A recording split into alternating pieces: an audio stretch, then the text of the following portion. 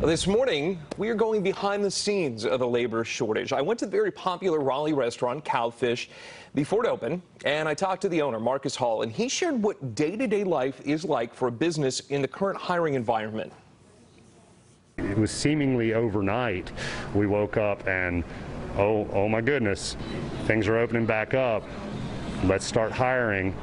You look and the pool is dry. Marcus Hall is going through the same struggle faced in a lot of restaurant and retail.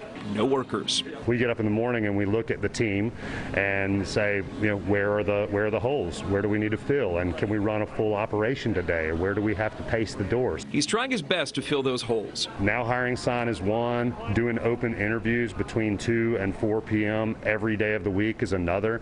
These are stunts that we have not ever needed to run in the past. And he's now turning to his customers for understanding and grace. We need to love on each other, and loving on each other is recognizing that restaurateurs, retailers, and all of their team members are fighting hard. They're working so hard.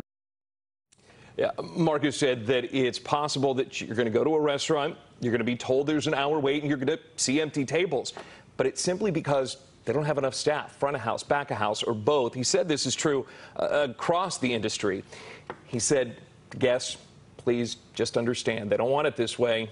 It just is what it is for now.